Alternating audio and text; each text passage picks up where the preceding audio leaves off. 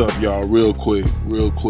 I've been shooting a lot of footage in 1080p HD, but when I upload it to YouTube, it only let me watch it in 720p HD, which is not full HD, but that's what I shot it in. But I recently discovered how to export the footage in a 1080p so that it can be seen in full HD on YouTube. It's real simple. If you didn't know how to do it, you're going to trip how simple this is. Here we go. All right, once it's done, sequence is finished how you want it.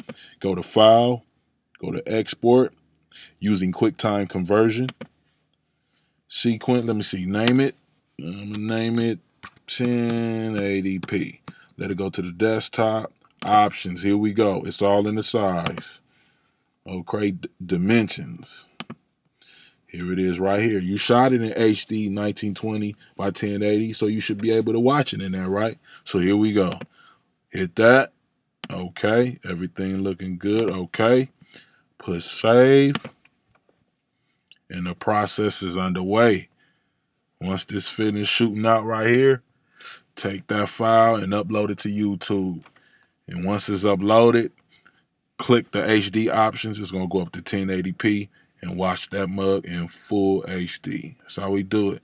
Talk to you next time.